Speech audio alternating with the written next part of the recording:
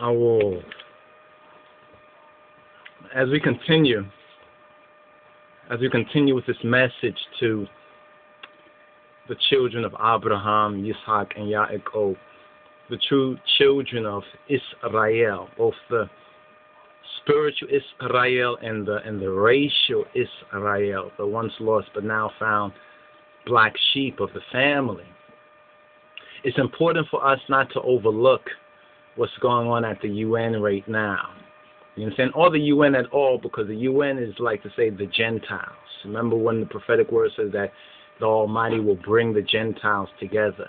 You understand? He will bring them all together. And we see the work of His Majesty in that fulfillment of Yahweh bringing the Gentiles together. Even though the UN might have done some things in the past that might have been better, and the whole debate is out there vis-a-vis the UN gives us an opportunity to see the word of the Almighty concerning the Gentiles be fulfilled. And we're touching now on three particular points, looking at three particular points concerning what some regard as the rapture of Yahushua's, our black Lord and Savior's bride, speaking of the true church at the time of Yom Teruah, or the Feast of Trumpets. Now, as we put up here, let's just review this right here because it's important to keep into context. Yom Teruah is trumpets, or the Feast of Trumpets, which announces the fall festival season, or the fall festivals of Yahweh, the Moedim of Ha Elohim Baruch Hu. Now, it's important for us to understand that the connection with this is what we know in the world. You'll probably hear them talk about happy Rosh Hashanah, or Rosh Hashanah is coming, or whatnot. That will be the evening of September 28th, the 29th. September 28th going into the 29th. But this, in truth, is not a Rosh Hashanah, as the Jews who say they are Jews, who call themselves Jews, say. But according to the scripture, if you study it, it's actually Yom Teruah, which is the feast or the festival of trumpets, which actually the trumpet announces judgment, because 10 days later is what is known as Yom Kippur, Yom Kippur, or Ha Kippurim. You understand? The Day of Atonement. Now, those who are not in tune with atonement, and through that atonement, ones have that access to having their sins in the Old Testament sense covered, you understand, in the New Testament sense, having those things expunged, in other words, from the record. Of course, with the probational grace. Grace is a period. Grace is a dispensation, and we need to understand it as that. So now that's what's important. That's the reason for this season. You understand? So we, as like a watchman, have to announce this. We see this on the horizon, even the comet, and we're not saying the comet will or must do, or the Lord have said that it will do this and that, but here's what we're saying, that it's one of the major signs of the end of the Seclurum, or the end of the Gentile world system, or the domination by the Gentiles. Interestingly enough, as we mentioned already, the 22nd of September, I think is also some sort of alignment too, based on some of the data and documentation information that we were able to glean through, so to speak.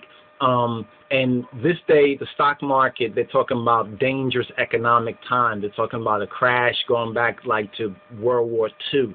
You understand? They're talking about this is like doomsday, and they're using a lot of language in the news and the media like that. But interestingly enough, they've been talking about that satellite that's coming down, but they're not talking about this comet that's flying around out there. You understand? Even though information is out there, but it's not the so-called main Babylon stream, the main crocodile denial stream of mass media is not revealing this at all. So therefore, watchmen, and there are other watchmen and others out there who have put out much more, even in some details in some ways. But this is a half of the story that hasn't been told until now. So here's the 3 points that we're looking at, right? The first one, as we mentioned already in the last video, was the creation of a Palestinian state with East Jerusalem as its capital, which is Daniel 9:27. There's a host of media and other, like New York Times, LA Times, not New York Times, LA Times article, Haaretz article, and some other information out there that we would point ones to if they want to get any more details about that. But there's a Torah violation. See, there's a Torah violation, one, in not calling Yom Teruah Yom Teruah. You see, because the Jews, or the Jews who call themselves Jews, the Polish and the Germans and the so-called Zionists, they will tell you about Rosh Hashanah. They will tell you about Yom Kippur. You understand? Sometimes they tell you about Sukkot. You understand? They tell you about some of the other Passover, of course. They'll tell you about that. But they don't tell you about Yom Teruah. Now, in Revelation, trumpets is a very important thing. In order to understand what does it mean in Revelation, this idea of trumpets, one has to understand the context, you understand, of the Old Testament. This is one of the reasons why over the last 51 to 52, going into 52 weeks, this Shabbat coming up, we've been touching on that base and that foundation, because no other foundation that can be laid other than that of our black Lord and Savior. So in the Torah readings that we're in now, the Torah portions that we're in now, for example, 50, 51, and 52, this all covers the Beta Israel, or the sixth, what's known as the sixth covenant. There are 8 covenants. One can call it, there are 7, and the 8th is the new, and that wraps up the other 7 as one.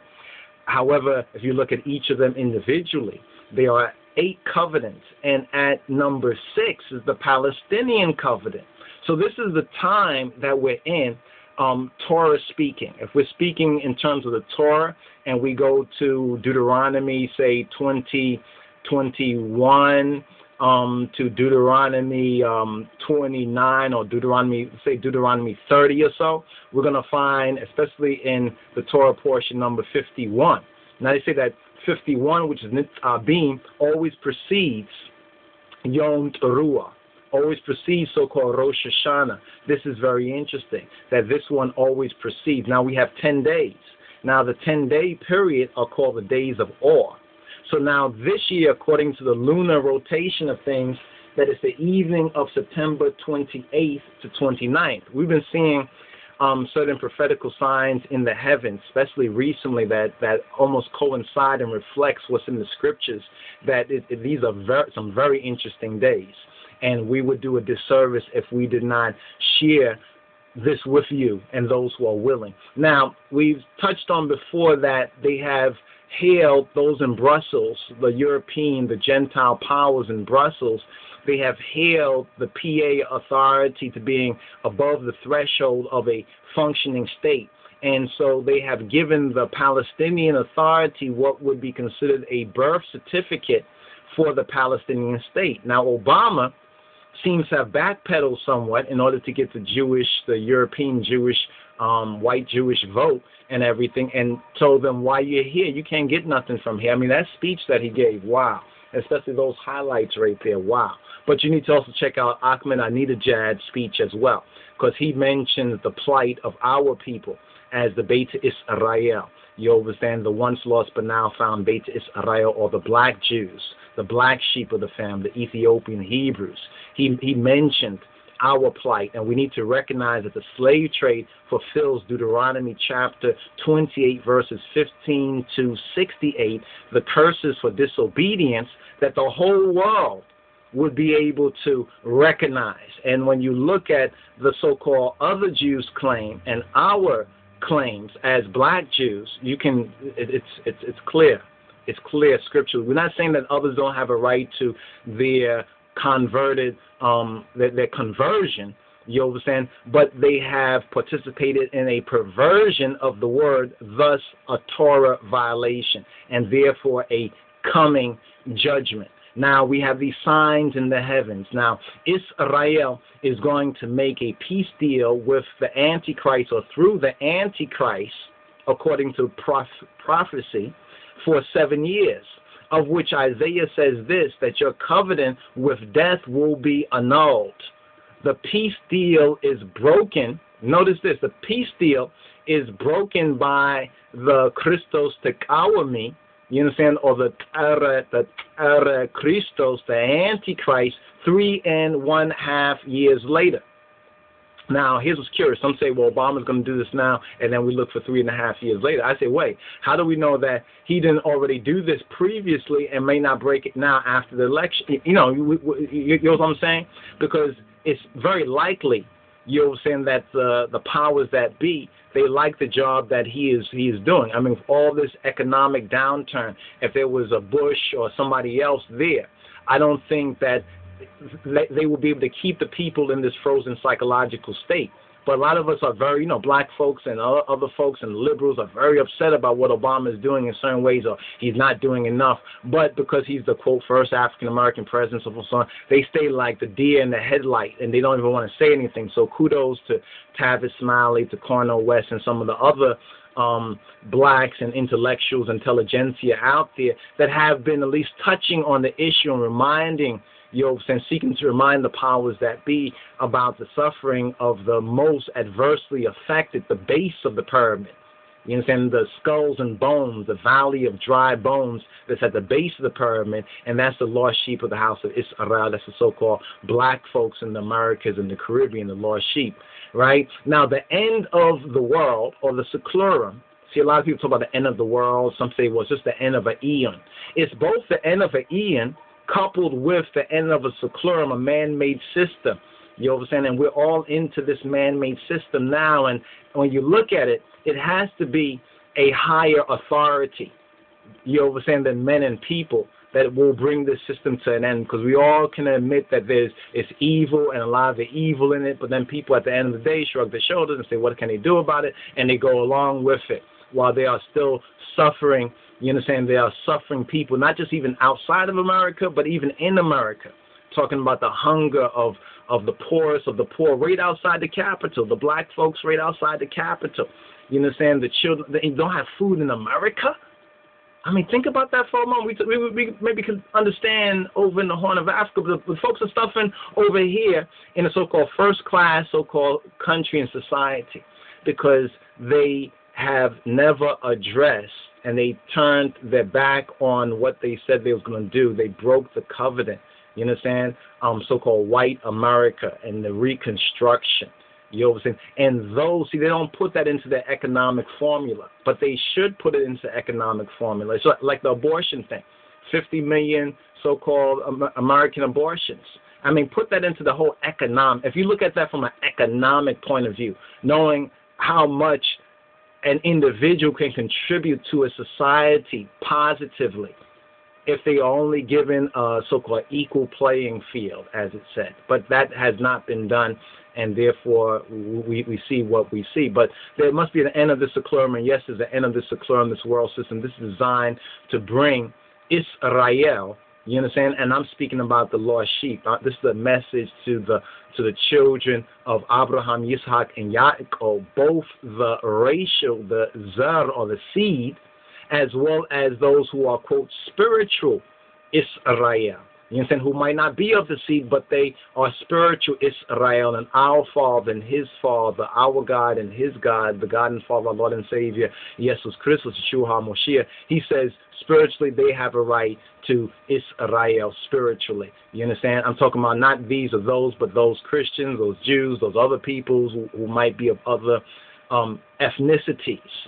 But what has been avoided is the identity of the racial and biblical Beta Israel, or House of Israel. We know about the Falashas of the East, right? But no one is talking about my people, the Falashas right here of the West. In fact, they're not even talking about it. That's how lost they are. So they need a trumpet, a wake-up call. And we might see whether on that day or within the 4 to 5 months after that time, as we're going into 2012, some major signs that might help to dislodge the prison bars so that some of the captives will be able to see above the brass ceiling. They'll be able to see God's heavens and recognize what day it is, what time it is, and the real signs of the time. But the end of the Seclurum and even the fall of America, what America is going through, this is all designed spiritually to bring the Beit Israel, the lost black sheep, you understand, to finally see, open their eyes, and to turn to our black Lord and Savior, Yeshua HaMashiach, Jesus Christ, you understand, as their Messiah and as a true Messiah. And yes, if God was one of us, and yes, he is one of us, whom we and our ancestors rejected 2,000 years ago. 2,000 years ago. This is a very, very important message, especially to we, the black people. You understand? Especially here in the Americas and the Caribbean. We don't understand how much globally rides and resides on us and what we do. You understand? But there's a covenant that has been made with mold, with skull and bones. It's a covenant that has been made with death. And it's some dramatic revelations and happenings that must happen and be revealed that will finally allow that to be broken, that so-called covenant with death to be broken. Now, September 28th, 29th, the Yom HaTeruah, the Yom Teruah, the Day of Trumpets, which is the Judaic civil New Year called Rosh Hashanah. The real spiritual New Year is Passover. Just to make I brothers and sisters know, our true spiritual New Year. Yes, September 11th and leap year, September 12th, like this year, is our quote Ethiopian New Year. But remember, we are Hebrews, you understand, who have become likened to the Ethiopians, Amos 9 and 7. Aren't you like the children of the Ethiopians unto me, O Beta Israel, O Bani Yisrael, O children of Israel? So this message is important for us, and unfortunately you won't be able to get it from your preachers and pastors because most of them have made a covenant with death, unfortunately, either willingly, knowingly, or unknowingly. You understand? They are in league, unfortunately, with the devil. Even the image of Caesar's Christ, Caesar Borgias, and the white Jesus and the white Christ. You understand? This is just truth. Truth is truth. Now, September 28th, 29th, the wake-up call, should we say. It's the date of the Feast of Trumpets. And some say that possibly this is a rapture. Now, like we keep repeating, and we have to repeat because so many people, when you say rapture, they're thinking of, if not Blondie's album, nope, you should better think of Blondie's album than think of the lie that some pseudo-nominal Christians have told about the rapture. And we've touched on that before in the other video concerning Matthew chapter 24, where it says one shall be taken and one shall be left. Most folks want to be the one taken. And if you read the context of it, it speaks about the days of Noah when the flood of ungodliness, as the time that we're in right now with abortion, with homosexuality, you understand, and other forms of war, bloodshed, and craft and dishonesty. I mean, it is, the Bible stacks it up, and we can look at that, the template, and then we can see all the manifestations now in reality. But let's understand how important September 28th, 29th is to this picture, because here we have the Feast of Trumpets, Yom Teruah, possibly a rapture. You understand? And the rapture, basically, according to the Bible, is that they will meet him. You understand? They will meet him. They will be taken up to meet him in the air, in the ether. Most Christians, because they're carnal Christians, they interpret it carnally. That it's a physical, like I'm going to be meeting him in the air, my clothing is going to remain behind. But they have failed to interpret it spiritually, or even at a basic level, metaphysically. See, their spirituality is off because their metaphysics is off, because their physical has whitewashed the whole picture. So they're looking at it like themselves and then feeling a self-righteous cockiness and confidence to just believe the lies that their people have told them. The worst thing is that they've told us this lie, and many of our people belie Eve this lie. But this time also, very importantly, is Daniel 9:27 taking place around this same day or the same time. Remember, they're still up there in New York. They still have speeches and more speeches, and are going to discuss possible ways of whether to go to the General Assembly or whether to get a vote, up or down vote, so forth and so on. We could see that happen, or a combination. First of all, we know it's trumpets. This is what we know. It's trumpets. And even trumpets is a sort of a rapture. You know what I'm saying? Trumpets is a going up, where we'll leave our temporal things, the other things that we're doing, and we're preparing now over the next 10 days, you understand, for the Day of Atonement. You understand? And then about 5 or so days afterward for ingathering. And ingathering is very, very important to Yahweh Eloheinu. Now, with the state of Israel, you understand, the state, the political state of Israel, not the state of us as Beta Israel, but it's interesting the reflexivity that we have in it. There's a synchronicity here that a lot of folks, they miss. But with Israel, the so-called Antichrist is making a 7-year peace deal or covenant, some say, at the United Nations, at the UN, with the Palestinians. Now, the Feast of Trumpets is also known, very interestingly enough, from the prophets and through the prophets, it's known as the time of Yaakov's trouble, the time of Jacob's trouble. And this is a time of trouble for Yaakov's seed.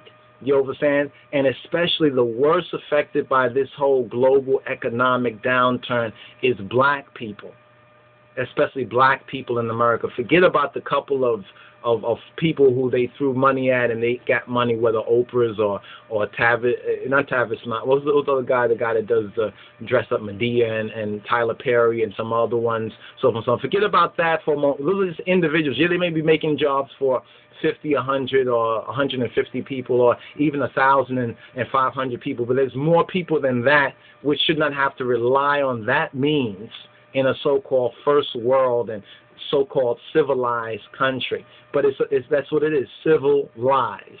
It is civil lies. Lies that are taught civilly. Yes, we believe in equality for everybody. It's not a black America or white America. It's just the United States of America. That's a great line.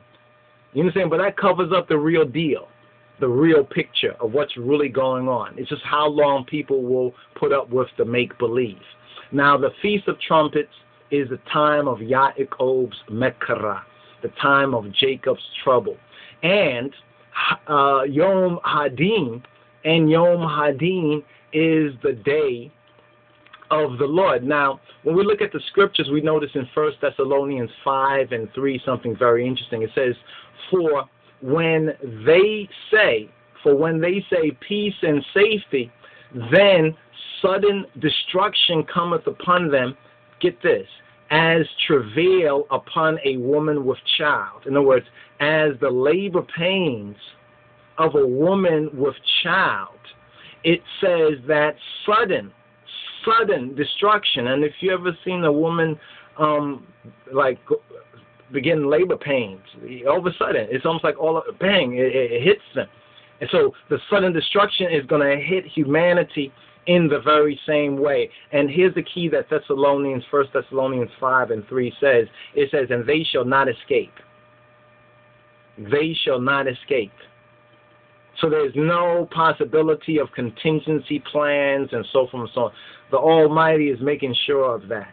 There's only one contingency plan, and that's in spirit and truth of our black Lord and Savior, Jesus Christ. Some people don't like to hear it because they want to have other options, like it's a video game or something. But this is reality.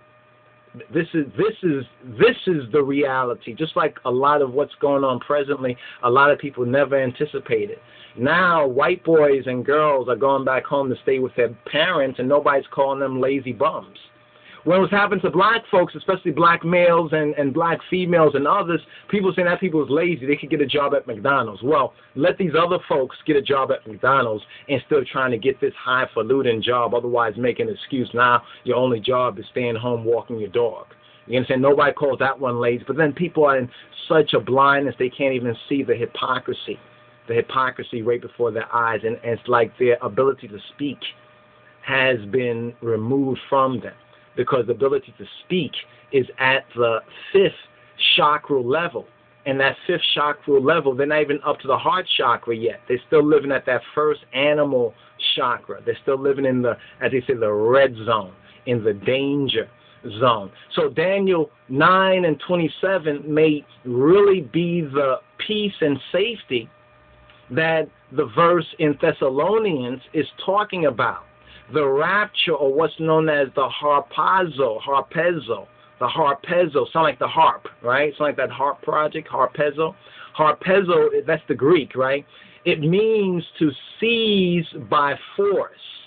It means like a sudden jolt, to seize by force, like to snatch up, just as the man-child was snatched up to Yahweh and to his throne, to God and to God's throne, in the person of Lich Teferi Kedamawi Haile Selassie. There'll be that snatching up as well, that rapture.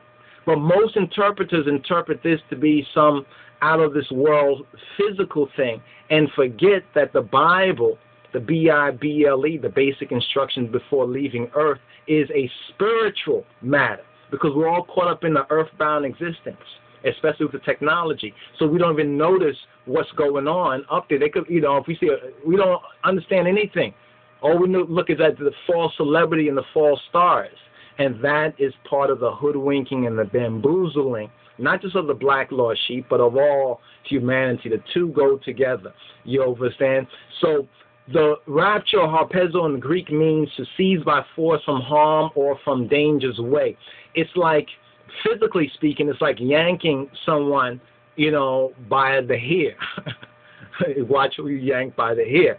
From out of the way of an oncoming car or type of thing. But I'm sure if you yank somebody by the hair, because that's all you could reach, they'd be upset and ready to fight you at first, but once they recognize the danger that they was in, I would hope that they would be grateful. You understand? But that's just explain what this word harpazo is, that they would be raptured or be seized up to a spiritual level of understanding and reality. But we're not dismissing the transfiguration or transformation from the physical level to the spiritual level. But that can only happen with one who is born again spiritually. You see, you can't be born again physically in the sense like go back into your mother's womb and come back as a guga-gaga baby. It's not going to happen like that. Now, this now brings us to the next point, NIBIRU. The next point that we want to address in this is going to be about NIBIRU, the big bad so-called boogeyman of NIBIRU. And the New Agers love this point, the NIBIRU point. But there is something out there, you understand? There is something out, there's a lot of stuff out there, actually, more stuff than they want to tell us. But they spend all the dollars, they take it from education and healthcare so they can build bigger and more powerful satellites so they can just study the origins, quote, end quote, the origins of the universe. No, there's much more to that game right there than meets the eye. They figure people won't believe it anyway, so they don't even bother to tell them.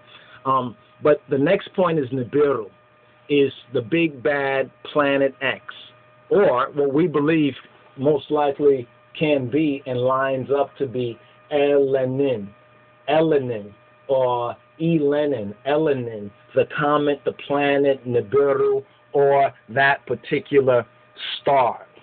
Some have called this the 12th planet. You understand? Which is very interesting if you look at it. The 12th planet, would that be the Judas planet or the Jesus planet? Depends on how you count the 12. There were 12 disciples, right? So that means most likely it's the Judas planet. Could this be a Judas? But Judas, in its good sense, check this out, in its good sense as a name, means the praise of Yah. But Judas, in its negative sense, is like saying the Jews who call themselves Jews and who are not, but the synagogue of Ha-Shaitan. And this brings us back to the Rosh Hashanah and the Yom Teruah. I mean, if the Jews been diligent with everything else, why do they cover up Yom Teruah? Because of a 15th or so century, some say it was maybe 6th century tradition, when it's clear that that is not what the word was. And that's not the practice. That's not the practice. The word Rosh Hashanah doesn't even appear in the Bible. But then, like we said, that is another point coming up. So stay tuned. Shalom, Ras Teferi.